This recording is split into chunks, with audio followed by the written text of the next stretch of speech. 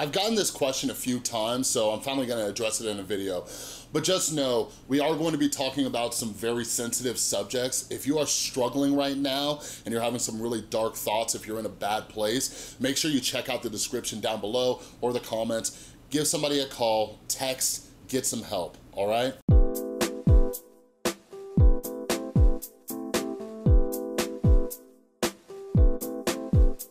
What is up, everybody? This is Chris from The Rewired Soul, where we talk about the problem, but focus on the solution. And if you're new to my channel, what I like to do typically is take different topics from the YouTube community or pop culture, try to see what lessons we can learn from them. But something I am very, very, very passionate about is mental health as well as addiction recovery. So if you're into that stuff, make sure you subscribe and ring that notification bell. Also, real quick, exciting announcement. I've been talking about writing this book forever, and I finally started. So I am currently writing my brand new book, Rewire Your Anxiety. So make sure you're following me over on Twitter and Instagram at The Rewired Soul. I just made an Instagram post, I just sent out a tweet, and I'm trying to get topics from all of you for Rewire Your Anxiety.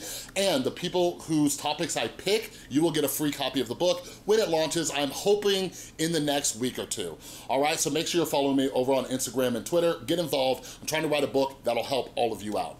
All right, so yeah, I got this comment right here on my opioid withdrawal video. It's one of my most popular videos, and I discussed in that video my experience with opioid withdrawal. And this question that this viewer asked is something that I've gotten a few times, all right? So I wanna talk about it. I wanna share my experience. Again, like I mentioned in the intro, make sure you check out the description below if you need help, all right? But don't give up, okay? So I wanna just explain from my personal experience, because when I read comments like that, when I have people ask me that, like, I get it. I've lost so many people in my life. So many people in my life, not only from overdoses, but also from suicide. And whenever this happens, it could be somebody you know, or it could even be like a celebrity. Like whenever a celebrity like Chester Bennington or Robin Williams like takes their own life, like we're all asking why. We're in so much pain and confused, and we wanna know why. So I'm going to hopefully answer some of those questions in this video from my own experience to hopefully give some of you some answers or some help if you know somebody who's struggling right now, because there is hope, all right? So in my addiction, I think it's important to understand that most people with a drug addiction or even alcohol addiction or any type of addiction, like many of us struggle with depression and or anxiety, all right? I am somebody who struggled with depression and anxiety for most of my life, and I ended up turning to alcohol and drugs as a way to self-medicate. And the issue was that it was a very short-term solution for a very big problem I had. And what happens is eventually the alcohol and drugs, they only make things worse, all right? Because your life becomes unmanageable, you start having problems with work, family, friends, significant others, children, whoever it is, right? So it's only making things worse, but it's the only thing that makes you feel better. And we get stuck in this sick and twisted cycle because the only thing that makes us feel better is also destroying our life. So I was very suicidal for a long time. At the end of my addiction, I was going to sleep every single night with a handful of pills and a bottle of rum, hoping that I wouldn't wake up the next day. Like, I was like, if there is a God, do not let me wake up tomorrow morning so I have to do this stuff all over again. So I have to go find the alcohol or the drugs. So I have to figure out who I can lie, cheat, or steal from just so I can feed my addiction that's destroying my life, all right? And every morning I would wake up and I'm like, dang, I gotta do this all over again.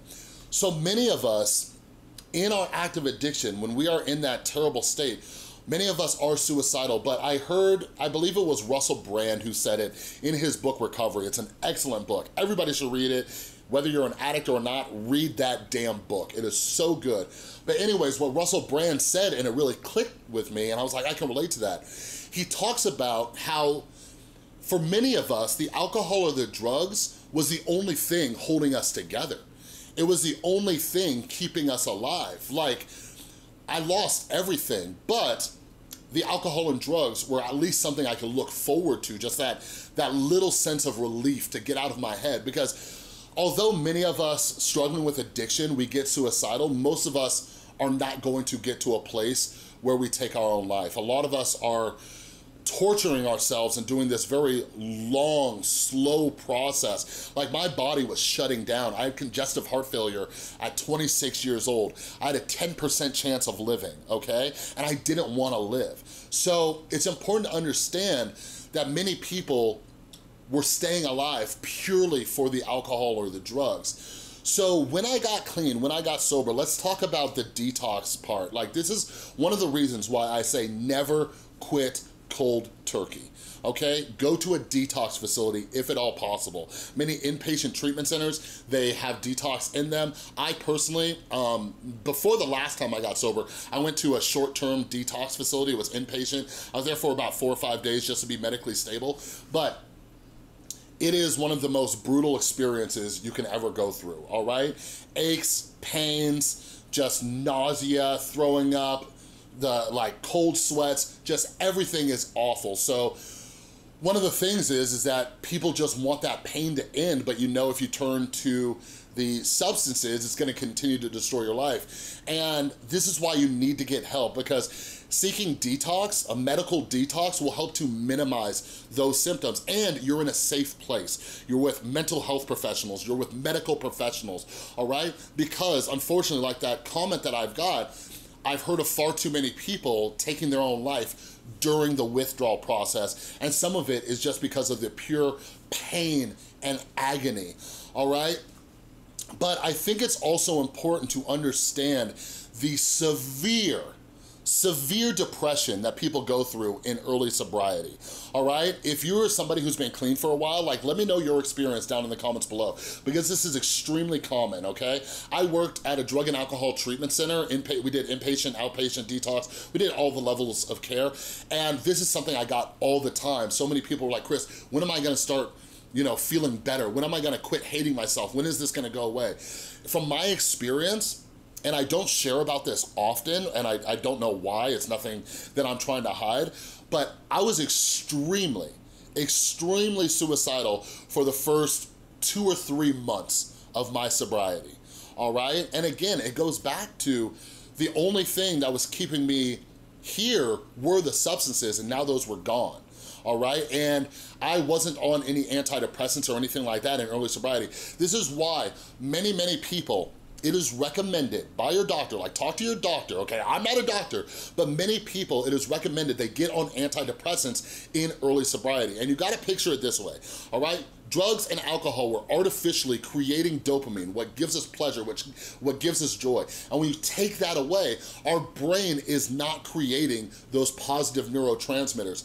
So antidepressants can help you get to that baseline.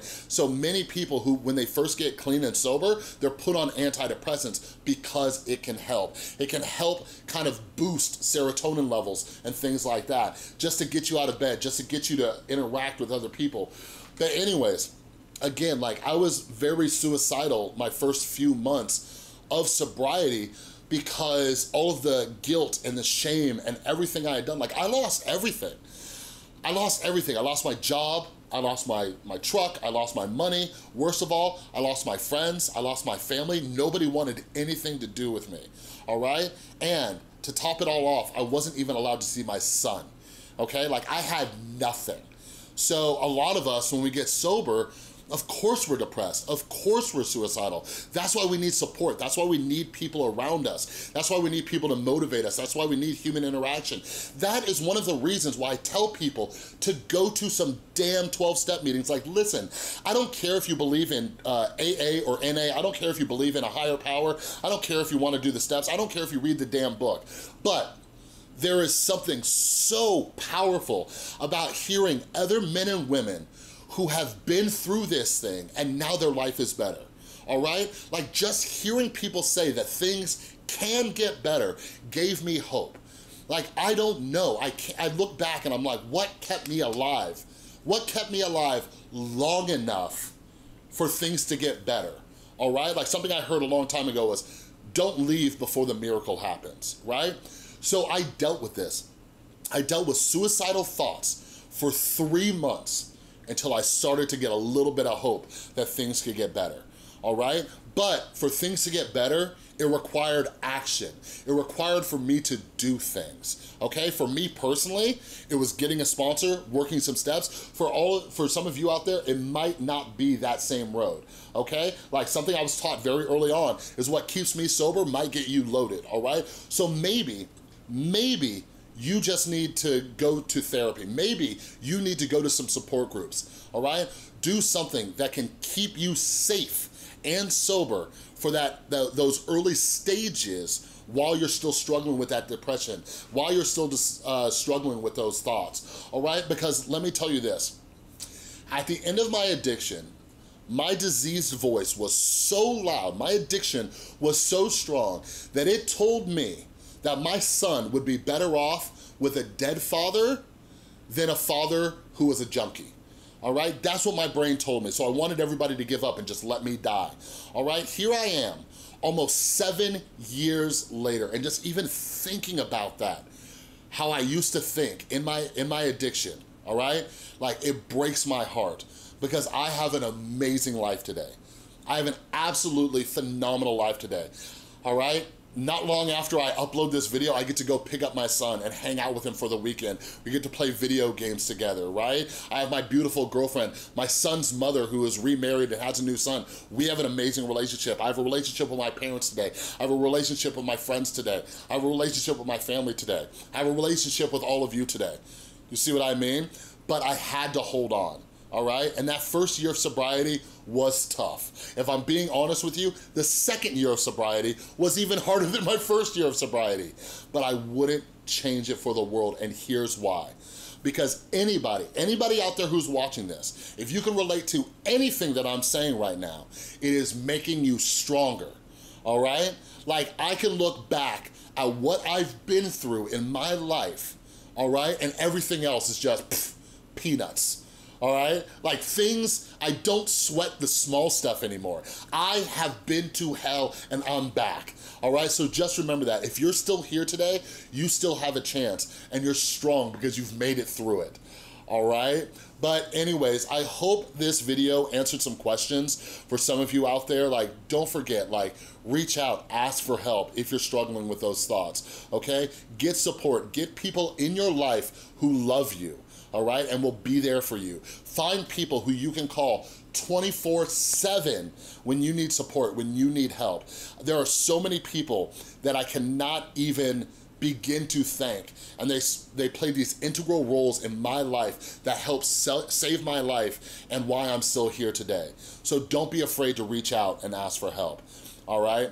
But anyways, that's all I got for this video. Don't forget, follow me over on Instagram and Twitter. I'm working on Rewire Your Anxiety, and after that, I have planned Rewire Your Depression, Rewire Your Sobriety, all sorts of stuff. So follow me over on Instagram and Twitter. Give me some topics that you want me to touch on. I will be giving out free copies of the book if I use your topic, so make sure you're following me at The Rewired Soul, all right? But if you like this video, please give it a thumbs up. If you're new, make sure you subscribe and ring that notification bell because I make a ton of videos. And a huge, huge thank you to everybody supporting the channel over on Patreon. You're all amazing.